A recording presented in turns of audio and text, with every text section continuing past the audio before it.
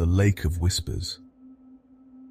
In the heart of summer, when the sun bore down mercilessly upon the earth, a group of 5 friends sought solace in the cool embrace of nature. They had grown tired of the city's concrete jungle and its relentless buzz, so they packed their bags with camping gear, snacks, and an eagerness for adventure. Their destination, a remote lake nestled deep within a sprawling forest, far from the reach of cell signals and the noise of civilization. As they trudged through the dense woods, following a barely discernible trail, the air grew thick with humidity. Sweat trickled down their brows, and their laughter echoed off the ancient trees. It was Tom who first caught sight of the lake, a serene expanse of shimmering blue nestled between rolling hills and moss-covered boulders. Its surface was pristine, reflecting the clear sky above like a polished mirror. They quickly set up camp on a grassy knoll overlooking the lake, pitching their tents with the efficiency of seasoned outdoorsmen. Emily, the adventurous spirit of the group, suggested exploring the surroundings before dusk settled in. Jake, always armed with his camera, eagerly agreed, while Sarah and Michael opted to stay behind to tend the campfire and prepare dinner. The sun hung high in the cloudless sky as the trio ventured along the lake's edge, their footsteps softened by the carpet of pine needles beneath them. The tranquility was palpable, broken only by the occasional rustling of leaves or the distant call of a bird. Yet as they neared the western shore where an old weather-beaten cabin stood half-hidden among drooping willows, a peculiar sensation washed over them, a sensation that made the hairs on their arms stand on end. "Jake, this place gives me the creeps," Jake muttered, adjusting his camera strap nervously. They pushed open the creaking door, revealing a dusty interior frozen in time. Cobwebs adorned the corners and sunlight filtered through cracked windows, casting eerie patterns on the wooden floor. The air inside was thick with the scent of age and neglect, but something else lingered, a faint whispering that seemed to dance on the edge of hearing. Emily whispered, "Do you hear that?" Jake frowned, his brow furrowed in concentration. "It sounds like voices, but I can't make out what they're saying." Suddenly, a shadow passed across the window, causing Emily to jump back with a gasp. Jake's camera clicked reflexively, capturing nothing but the empty interior of the cabin. Yet, the whispers persisted, now accompanied by a soft rhythmic tapping that seemed to echo from beneath the cabin's floorboards. Jake suggested, "We should go," his voice tinged with unease. Emily nodded reluctantly, tearing herself away from the window. They stumbled back outside, blinking in the harsh light of the afternoon sun. Back at camp, Sarah and Michael greeted them with raised eyebrows and knowing smiles. They had sensed the tension that clung to their friends like a shroud, but Emily and Jake offered no explanation. Instead, they retreated into silence, their thoughts consumed by the mysterious cabin and the secrets it harbored. Night fell swiftly over the lake, cloaking the forest in an impenetrable darkness. The crackling campfire cast flickering shadows on the tents, and the stars blinked overhead, indifferent to the turmoil brewing among the friends. Yet, as they lay in their sleeping bags, sleep eluded them, haunted by fragmented whispers that echoed in their dreams. The following morning dawned cool and crisp, the events of the previous day shrouded in a surreal haze. Emily and Jake exchanged cautious glances over breakfast, their minds still grappling with the inexplicable phenomena they had witnessed. They resolved to return to the cabin, to unravel the mystery that lingered like a specter over the lake. Together, they navigated the forest once more, guided by an unspoken determination to confront the whispers that had plagued their thoughts. The cabin appeared unchanged in the light of day, its weathered facade staring back at them with silent indifference. This time, they discovered a hidden compartment beneath the cabin's floorboards, a trove of yellowed journals and faded photographs that chronicled the lives of those who had once called the lake their home. Among the artifacts, they found a letter addressed to a long-forgotten lover, its ink smeared with tears and faded with time.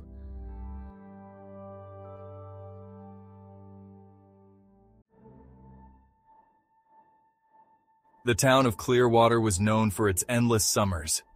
Days filled with golden sunlight and evenings painted in hues of orange and pink as the sun dipped below the horizon. But this summer was different. Shadows lingered longer, and an eerie silence settled over the town. It began innocuously enough, with the arrival of a new sunscreen at the local pharmacy. Branded as Sunshield, it promised superior protection against harmful UV rays with its advanced formula. For Sarah Jennings, a fair-skinned teenager who spent most of her days outdoors, Sunshield seemed like a godsend. Her mother, worried about her daughter's susceptibility to sunburns, purchased a bottle without hesitation. It came in a sleek silver container adorned with promises of SPF 100 and long-lasting hydration. Sarah eagerly applied it before heading out, feeling reassured by the product's claims. Little did they know, this seemingly miraculous sunscreen would soon change their lives forever. The first application was uneventful. Sarah slathered the creamy lotion on her arms and legs before heading to the beach with her friends. They laughed and splashed in the surf, oblivious to the subtle changes occurring beneath Sarah's skin. As the day wore on and the sun reached its zenith, Sarah noticed a faint tingling sensation where the sunscreen had been applied. She dismissed it as a mild reaction to the sun and shrugged it off, diving back into the waves. As the sun began to set, the tingling sensation grew stronger, but Sarah chose to ignore it, focusing on the beauty of the sunset. The group gathered around a bonfire, sharing stories and laughter, unaware of the changes taking place within Sarah. That evening, as Sarah showered off the salt and sand, she caught a glimpse of herself in the mirror. The day had been long, filled with sun and sea, and she was eager to wash away the remnants of the beach. At first, she thought it was a trick of the light, a play of shadows on her skin. The bathroom light flickered slightly, casting strange shapes that danced across her body. But upon closer inspection, she gasped in horror. Across her shoulders and down her arms were intricate patterns, resembling delicate lacework etched into her flesh. They glowed faintly under the bathroom light, pulsing with an otherworldly rhythm. The glow seemed to have a life of its own, ebbing and flowing like a heartbeat. Fear clenched Sarah's heart as she tried to scrub away the markings, but they resisted her efforts, stubbornly clinging to her skin like a brand. She wrapped herself in a towel, her mind racing with questions and dread. What could have caused this? Was it something she touched? Or perhaps something in the water? And why did the markings seem to shimmer in the moonlight that filtered through her bedroom window? The glow was even more pronounced now, almost mesmerizing in its beauty, yet terrifying in its mystery. Days passed, and Sarah became increasingly isolated. Her friends noticed the change in her demeanor. Her once vibrant and outgoing nature replaced by a quiet, withdrawn presence. She no longer joined in on social gatherings or even responded to messages. The isolation was palpable, and it weighed heavily on her spirit. Her once outgoing nature replaced by a quiet, withdrawn presence. The lively conversations and laughter that once filled her days were now replaced by silence and solitude. Sarah felt like a ghost in her own life, drifting aimlessly. The markings on her skin grew more pronounced, spreading across her body like a creeping vine. They seemed to react to the sun, glowing brighter during the day and fading to a faint outline at night. Each morning she would wake up to find new patterns etched into her skin, as if her body was a canvas for some unseen artist. Desperate for answers, Sarah sought solace in online forums and medical websites, but found no mention of a sunscreen causing such bizarre effects. The markings took on a life of their own, weaving intricate patterns that seemed to shift and evolve with each passing day. She spent countless hours researching, hoping to find someone who had experienced something similar, but her efforts were in vain. Sarah felt as though she were losing control of her own body, a prisoner to forces beyond her understanding. The fear and desperation grew with each passing day, leaving her feeling helpless and overwhelmed. She wondered if she would ever find a way to reclaim her life, or if she was destined to be consumed by the mysterious markings forever. One sweltering afternoon, Sarah retreated to the solitude of her backyard, seeking refuge from the prying eyes of her concerned parents. She had been feeling increasingly isolated, her parents' worry only adding to her own growing sense of dread. The sun beat down mercilessly upon her, casting harsh shadows that danced around her feet. The oppressive heat seemed to mirror the turmoil within her, a constant reminder of the changes she couldn't explain. She closed her eyes and let the warmth seep into her skin, momentarily forgetting the nightmare that had consumed her life. The sunlight felt like a fleeting embrace, a brief escape from the reality that awaited her. But as the sun reached its zenith, Sarah's transformation took a chilling turn. The warmth that had once been comforting now felt like a searing brand, igniting a change deep within her.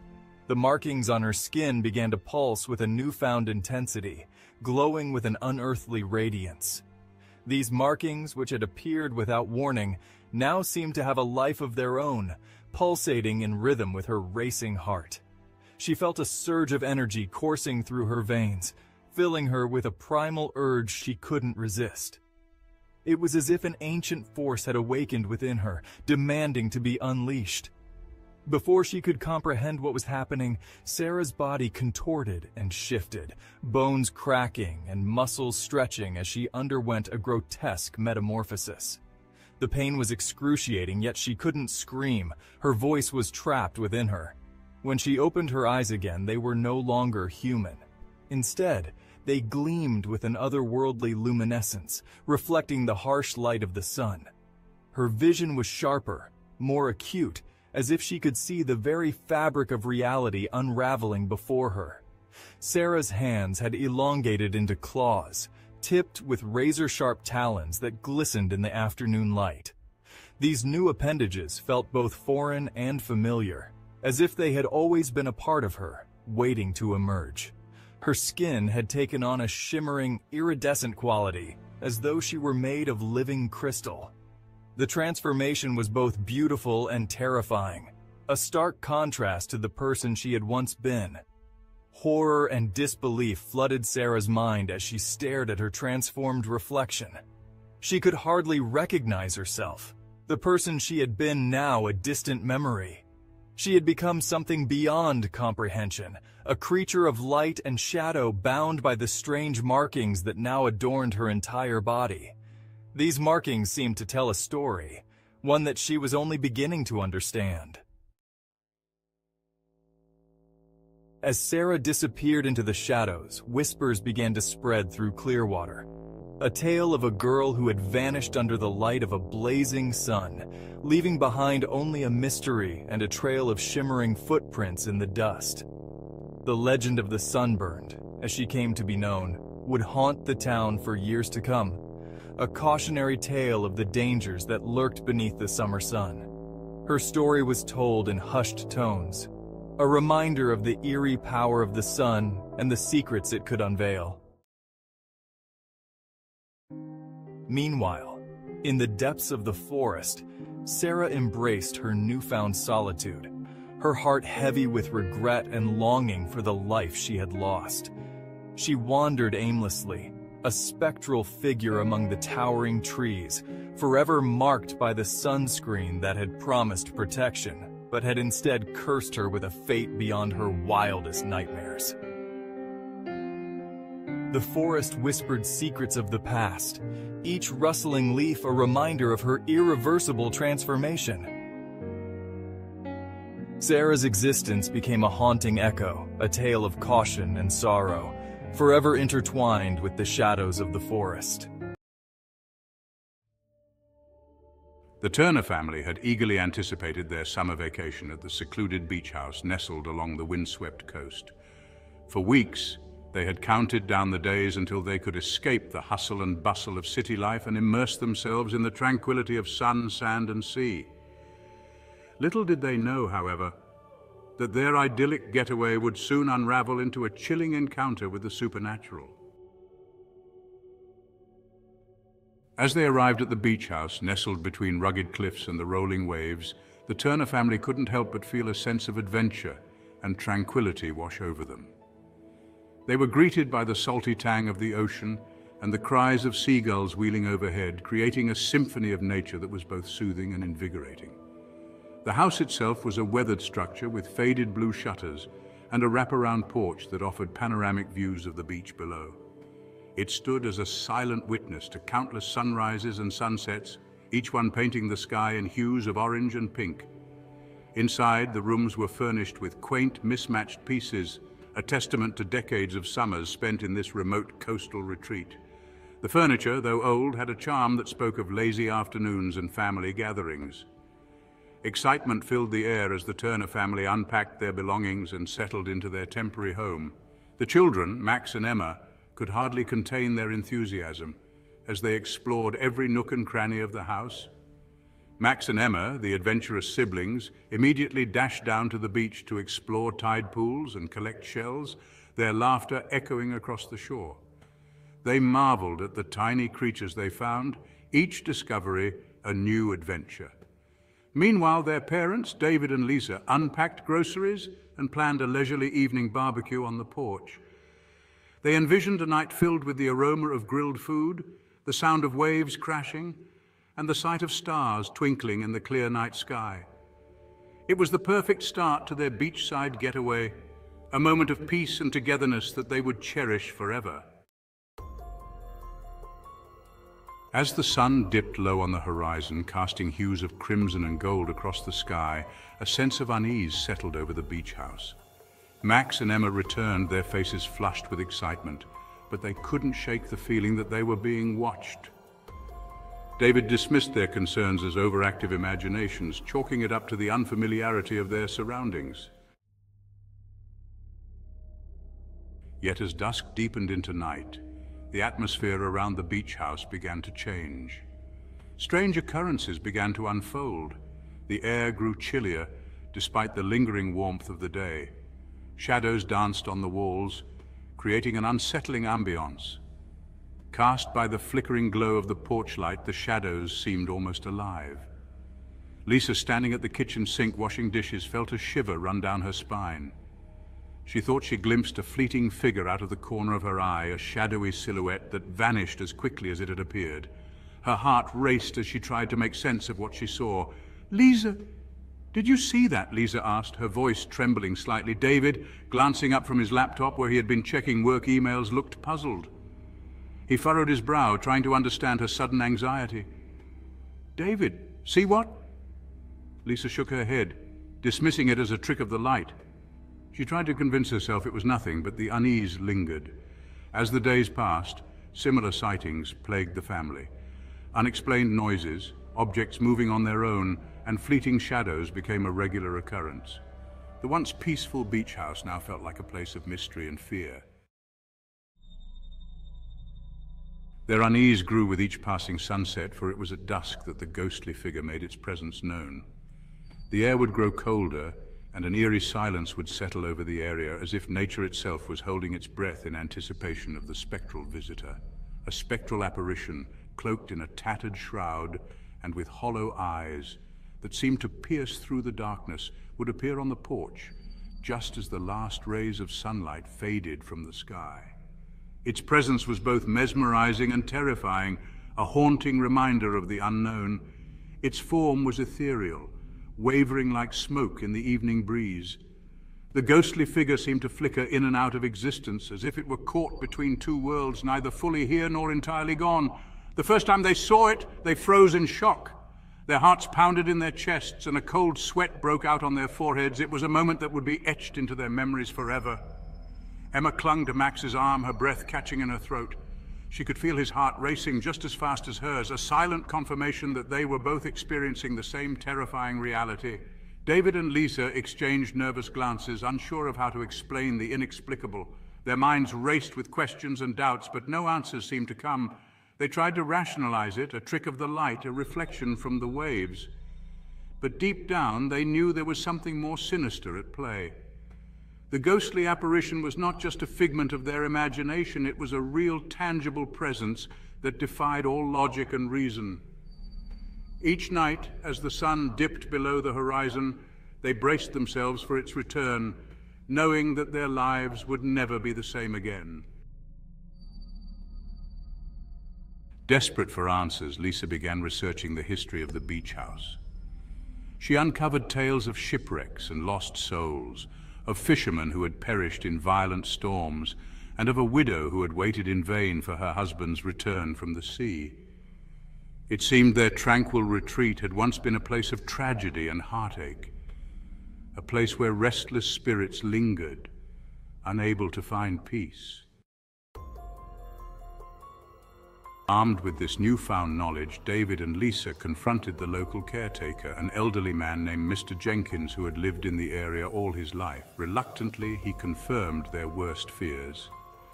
The beach house had long been rumored to be haunted by the ghost of the widow who had been seen wandering the cliffs at sunset. Her mournful cries carried on the wind. "There's no escaping her," Mr. Jenkins murmured, his voice tinged with resignation. "She's been here longer than anyone can remember, searching for her lost love." Determined to put an end to the haunting, David and Lisa embarked on a quest to unravel the mystery of the widow's restless spirit.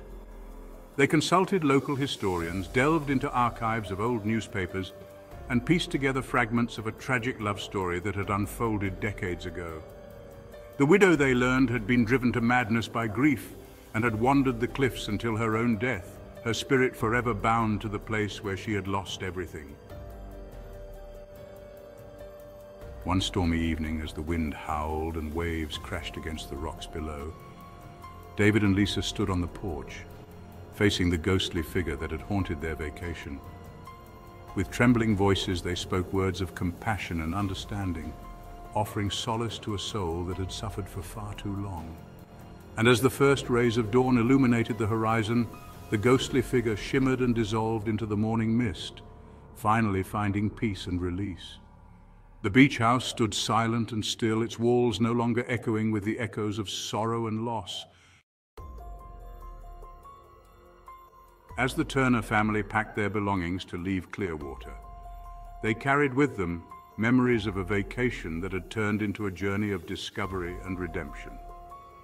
The beach house remained a place of beauty and tranquility, but now it held a bittersweet legacy, a testament to the enduring power of love and the healing that comes with letting go.